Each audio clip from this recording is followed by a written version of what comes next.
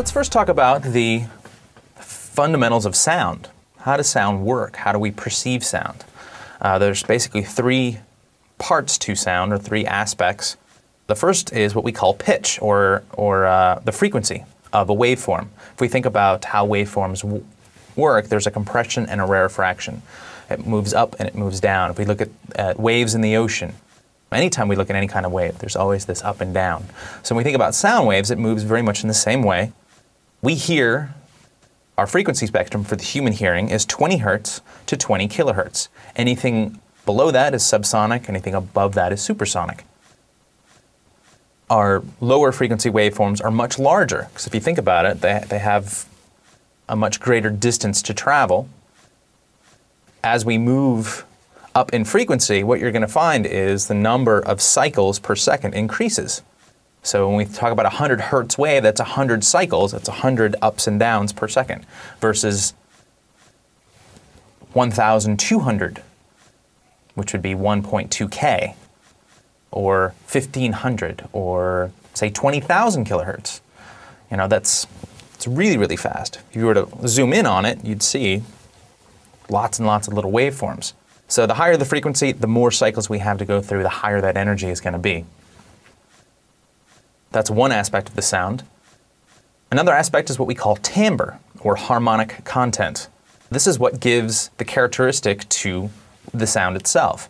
This is really what defines what's the difference between a banjo and a cello, or a trumpet, or a drum, or a clavinet. All these different instruments.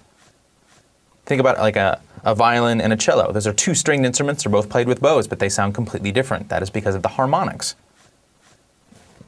When we're dealing with a synthesizer, we're actually combining different waveforms in order to create really unique sounds, unique timbres, unique harmonic content.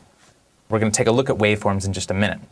The last aspect of sound that we have, or that we use, is amplitude. How loud is that waveform? How big does the waveform? If it's a softer sound, you're going to have a much smaller waveform. The louder that sound is, the much bigger that waveform is. Think about your speakers. Your speakers are transducers. It's almost like the opposite of a microphone. They move in and out. That's why when you hear that low frequency, you're going to see the low-end driver moving in and out. Those are your compressions and rarefactions. Your low frequencies, you can really see it. The high frequencies, it's so high that you can't really see it moving. That's typically what happens. So now let's take a look at a synthesizer and how these three different aspects of sound are sort of contained within this unit.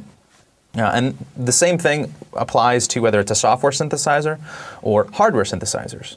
Really, all of this is dating back to, or is taken from, the idea of hardware and analog synthesizer.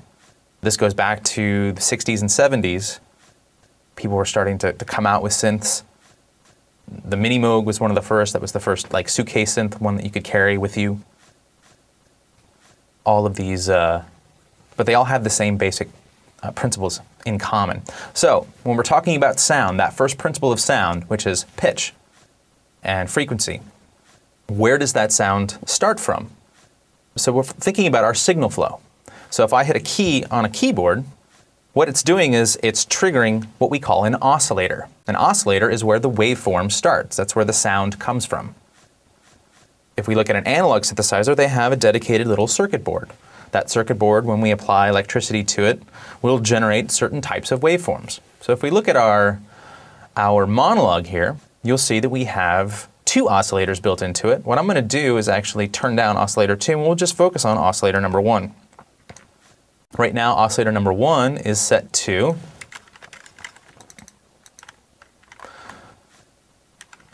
I'm just zeroing everything out. Oscillator number 1 is on a sawtooth wave. Let me turn that down a little bit. I'm going to keep going down lower on my keyboard, and you can almost hear the oscillations of the waveform. Oops, I've gotten too low. Trying to see how low I can get. So that's about as low as it goes. Not really an exciting sound, but you can hear it's almost clicking. That's because I'm playing this sound at such a low frequency, you can actually hear the cycles going up and down. The down cycle almost disappears, so you can't hear it.